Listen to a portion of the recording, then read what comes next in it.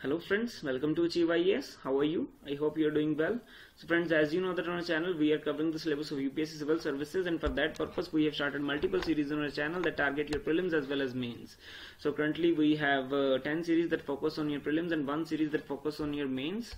So what we do in these prelims oriented series, we daily cover 2 topics, and of 2 topics we cover daily 10 MCQs, and in this manner we total discuss 20 MCQs of 2 topics, and in this manner we have picked up 10 topics for daily for discussion, and we cover them in cyclic manner, that is 2 topics for one day and then 2 topics for next day, and in this manner 10 topics are covered in 5 days.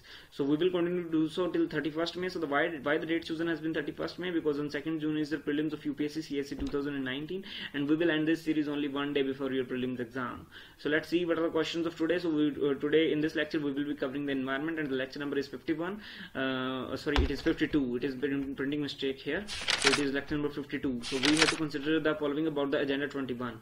1. It was adopted at the Rio Convention. 2nd, it distributes financial resources to G20+1 countries to mitigate climate change. 3rd, one major objective of the Agenda 21 is that every local government should draw its own local Agenda 21.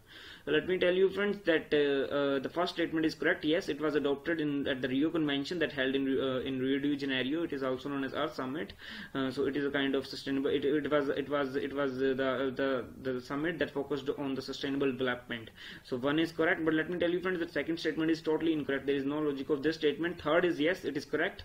The Agenda 21 that was adopted in Rio de Janeiro summit, it argued for the preparation of local plans by the local national governments, because the Agenda 21 was to be implemented at the international level. So this was essential that the local concerns are included in it. So the answer would be 1 and 3 only. So the only that as 1 and 2, 3 statements are correct. So the solution is C, 1 and 3 only. So this is about your this explanation. So as I have already told you that it aimed to achieve global sustainable development. So it was Agenda 21 was declared by the leaders in 1992 at the United Nations Conference on Environment and Sustainable Development that was held in Rio de Janeiro, Brazil. So this is about your first question. So let's move on to the second question. Second question is sanitary and phytosanitary measures of WTO are related to. So friends, there is an agreement on sanitary and phytosanitary measures.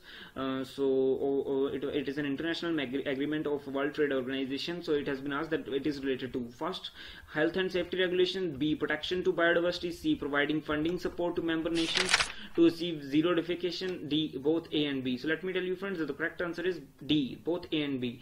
It includes the health and safety regulations and the protection to biodiversity. So basically it regulates the it regulates the trade in unrestricted commodities which are not listed in the restricted commodities that are banned for international trade. So basically it regulates those commodities which concern themselves, which are unrestricted. So it is basically a kind of standard which every country has to meet before kind of exporting a particular commodity. So it relates to health and safety regulations and also to protection of biodiversity. So the solution is D. So here is the justification. So it is basically the International Treaty of World Trade Organization, and under this WTO sets constraint on member states' policies relating to the food safety, bacterial contaminants, pesticides, inspection and labeling, as well as animal and plant health, phytosanitation with respect to important pests and diseases. So this is about your second question. So let's move on to the third question. What is common between the birds stork flamingo, pintail duck and curlew? A, they have been depicted in Sanchi inscriptions. B, their habitat ranges are extremely narrow due to which they are greatly threatened by climate change and habitat destruction. C, they have flat-topped bodies and that allow them to survive in hot regions.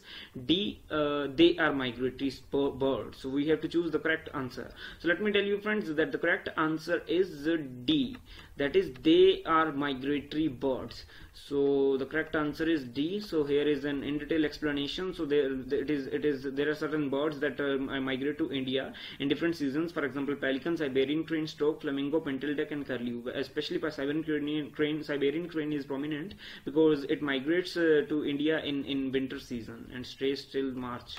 So let's move on to the fourth question. The fourth question is: consider the following about the World Sustainable Development Summit. First, this is an annual event of energy and friends, here is a typing mistake. It must be here Energy and Research Institute. So this is the annual event of Energy and Research Institute. Second, it is organized by Ministry for New and Renewable Energy, Government of India. Third, PM chairs WSDS. So we have to choose the correct answer. So let me tell you friends that the correct answer is 1 only, because under here is mistake also. So third is not included. 1 and 3. It must be 1 and 3 because PM chairs. No. It must be one only. So the answer must be A because only one statement is correct. So the solution is A. So actually I made in this PDF in quite hurry, so there was a typing error, so sorry for that. So solution is A. So actually it is an annual event of Energy and Resources Institute.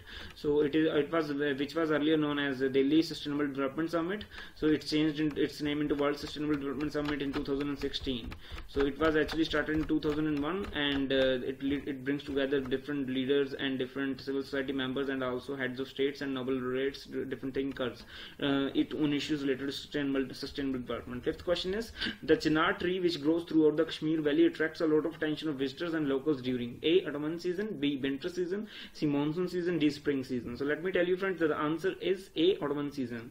This chinar tree attracts the kind of attention of visitors during this autumn season, approximately in October and November month. Why it attracts the attraction? Because it changes its color. In other months it remains green in color, but in these particular months, these 2 months, that is October and November, in autumn season it changes its colors into different beautiful colors. So answer is A. So it is straight tree of J&K, so it is quite large and wide, and it changes its color into colorful hues of blood red, mauve, amber and yellow. So also I have included the image of it so you can see it. So these are red leaves and these are some yellow, and I don't know what to name these that are in middle of this. Girls can more aptly define these colors because boys only know few colors: black, blue, red, green, yellow. So it is the kind of IQ level of girls that enables them to distinct between different colors. So sixth is, consider the following about the Vienna Convention for the Protection of Ozone Layer. 1, it entered in force after Montreal Protocol. Second, it includes legally binding reduction goals for the use of CFCs, and third is it has been ratified by all United Nations member states. So friends, give me 1 second, let me check one thing. Yeah, let's see what is the question. A, it is about Vienna Convention. So these are the statements that I have given to you, that it entered into force after the Montreal Protocol. Second, it included legally binding reduction goals for the use of CFCs. Third, it has been ratified by all United Nations member states. So we have to choose the correct answer. So let's see what is the correct answer. So first of all, let me tell you friends that it was not introduced after the Montreal Protocol. In actual practice, it entered into force with the Montreal. Yeah, it was introduced earlier, but it entered into force after this Montreal Protocol. And also, yes, let me tell you friends, it is an international intergovernmental organization, and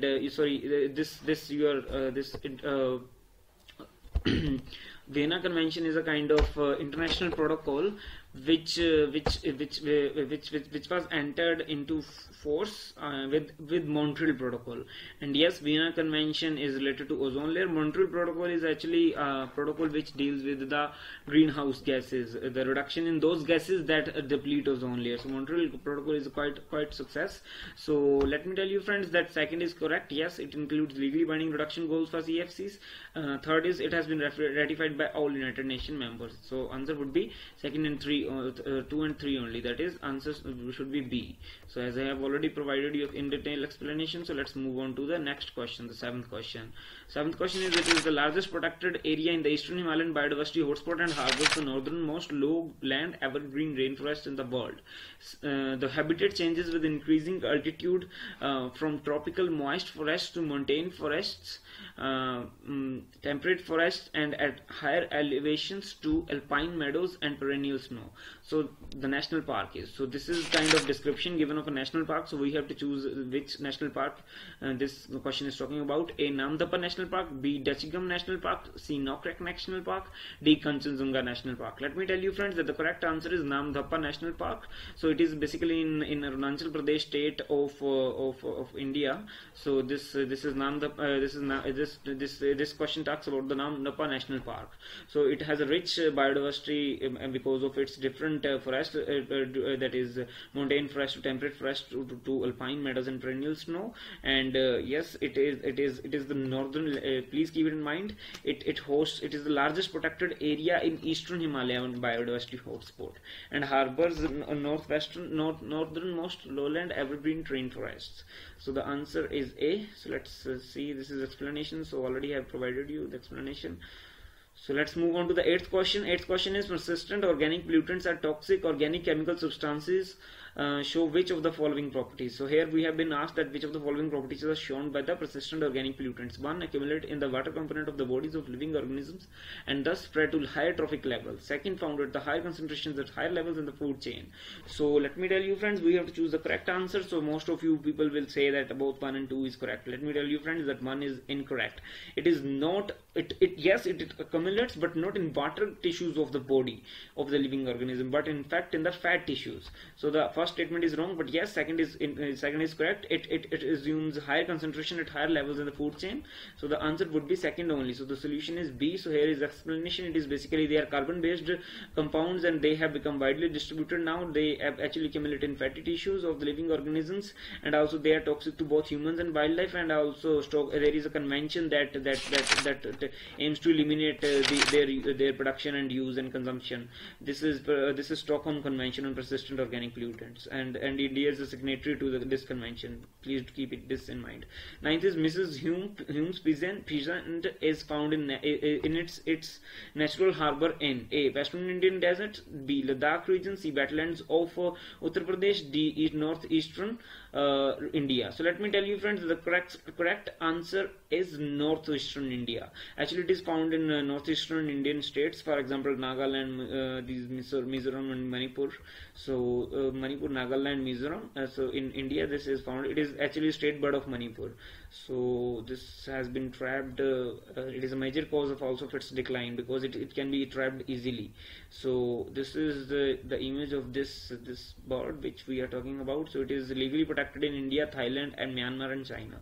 So let's move on to the last question of the day. 10th question. 10th question is consider the following about the Energy and Resources Institute. First, it is a research arm of Ministry of Environment, Forest and Climate Change. Second, oil zapper technology for bioremediation of oily sludge and oil slips was developed by TERI. So we have to choose the correct statement. Let me tell you friends that the first is incorrect because it doesn't come under Ministry of Environment, Forest and Climate Change. It is an independent institute that kind of engages in research for the sustainable development, and it as previous question came, it also organizes annually World Sustainable Development Summit, which was earlier known as Delhi Sustainable Development Summit. So the answer here would be only the second. So the answer would be B, that is second only. So here is explanation, solution is B. So here is justification of it. So it is a leading think tank dedicated to conducting research for sustainable development of India and global south. So it was established in 1974, and 70% of oil refineries in India use oil zapper technology that is developed by the TERI. So it is a kind of bacterial consortium that degrades crude oil and oil sludge and has reclaimed thousands of hectares of contaminated cropland in different parts of India. So also in fact this GRIHA, that is Green Rating for Integrated Habitat Assessment, was conceived by TERI. So it is a national rating system for green buildings in India, and also TERI has developed another technology that is mycorrhizal technology, which has made its mark in commercially successful biofertilizer in India. So this is all about today's lecture, friends. If you like the questions, please like the video, and if you like the questions, then please do share it with your friends also, and do ensure that you subscribe to our channel. And lastly friends, let me tell you that if you want to subscribe to the PDFs of these MCQs, then you can contact us at this email ID, that is gyes21@gmail.com, or at our contact number, that is 8968426481. So friends, in case you wish to join to the explanation PDFs of these videos, then you can contact us at this number. So obviously there will be a minimum charge for it, which is kept for our motivation purposes, so that we can also remain motivated for continuous working. And let me tell you friends that why these PDFs are important, because at the end of the day you will not be able to revise through kind of standard books, and also you will not have the time to see 25 to 30 minute long videos. So at that time you must have some kind of notes to revise the basic concepts and the important concepts quickly. So these PDFs are made in the form that these include the questions that are important from your prelims point of view, and also it contains concepts that are important for you people from the prelims point of view, as well as it covers your syllabus comprehensively. So in this manner you can also revise your concepts quickly. So in this manner these PDFs can help you. So if you wish to subscribe, then you can contact at this number or at this email ID. So this is all about today's video. Thank you friends, have a nice day. Please do subscribe to our channel and do ensure that you press the bell icon.